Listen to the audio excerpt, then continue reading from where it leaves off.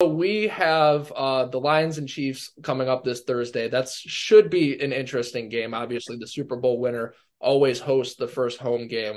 The Chiefs should be strong, although Jake has something to mention about a player who might be missing. But anyways, with the Lions, they've come in with a lot of hype. They closed last year strong. They got an exciting head coach with Dan Campbell.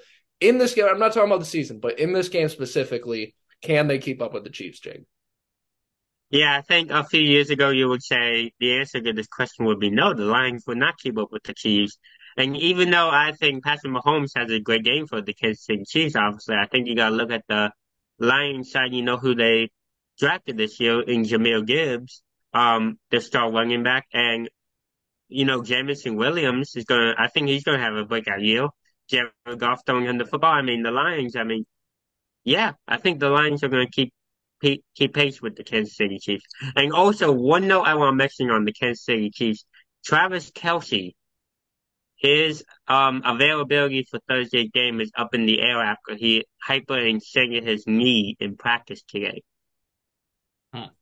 Breaking news right there. That would keep the Lions a little more in the game because Travis Kelce, no more Tyreek Hill. They still have good receivers, Byron Pringle, all those guys, right? But that's their main guy. So that if he does not play, that would significantly alter this game. But I'm going to go under the pretense that he is going to play. Listen, the Detroit Lions, I understand the hype. They played a great game to end the season last year at Green Bay, even when they knew it probably wasn't going to mean anything. I think by that point it was official that it wouldn't mean anything. That I think it was the Saints won their game or something, so it wouldn't matter.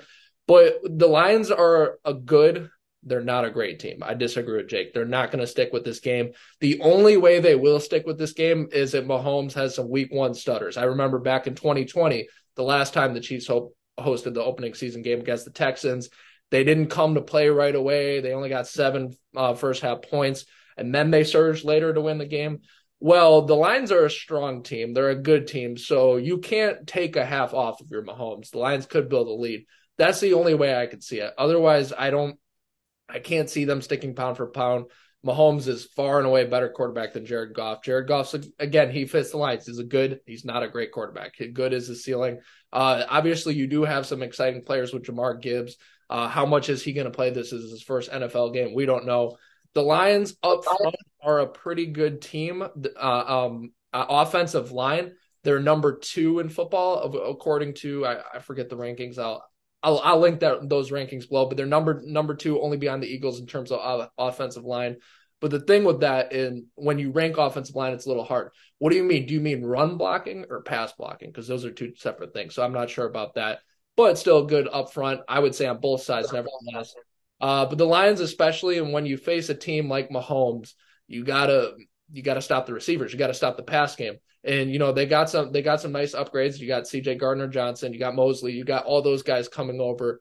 But the thing is, it's Mahomes. He's another breed. So I know I just dissed on the Lions. I think they could have a good season. We'll see if they win the NFC North. But no, this is going to be a struggle for them to keep up. What do you think about that, Jake? Do you think those corners? Do you agree with me that those corners are going to struggle against Mahomes, or how do you see it? Since you think they can keep pace? Yeah, I think like I say, I think the Lions are going to keep pace. I think the corners will struggle though, but I think Jared Goff on the offensive side of the ball is just going to keep feeding either Jameson Williams or Jamil Gibbs, and the Lions are just going to keep up. Or St. Brown. He's the one who's getting a lot of Yeah, hype. I was shocked when I saw that. You know how you do the fantasy draft and they have all the rankings? Or what's his name? Armand St. Brown is I'm 20th. Milan. Yeah. He's 20th in the rankings, not wide receiver rankings, all rankings. So that's a late second round pick on fantasy you're talking about. So there's clearly hype all around. We'll see if it translates on the field.